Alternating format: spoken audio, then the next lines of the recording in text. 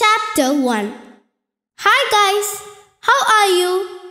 Now you are familiar with different applications in Linux Ubuntu such as TuxPaint, LibreOffice Write, Impress, Calc, etc. In this lesson, you will learn how to view, organize and search for files. Do you remember it? Okay, fine. Are you ready to learn the next chapter? That is more on Linux Ubuntu. How to separate opened windows? Is it possible? Do you get an idea about it? Okay, I will answer it. You can display more windows side by side at a time. If you want to use multiple windows to make work easier, let's begin, okay? First of all, you can open LibreOffice Calc and LibreOffice Writer programs one by one. The Writer window is active at present. Click on the title bar of the active window, hold down the left mouse button and drag it towards the right edge of the screen. While dragging, the mouse pointer changes into handshake. Release the mouse button, the window will occupy half of the screen. You can show the image here. Next, we can learn about the sorting files and folders. You can sort files and folders by name, date modified, and size, and much more. Simply click the appropriate header to sort. When you click on the View menu and select the option by name show in the image, the files and folders will be arranged in alphabetic order.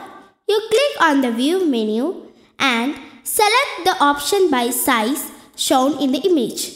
The largest files and folders will be displayed at the last position in the list. Friends, now we are going to learn about suspend mode. What happens when I suspend my computer?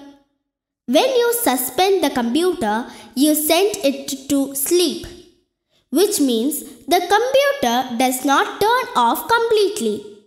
All of your applications and documents remain open, but the screen and other parts of the computer switch off to save power.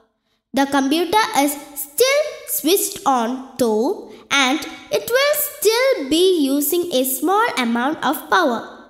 You can wake it up by pressing a key or clicking the mouse. If that does not work, try pressing the power button.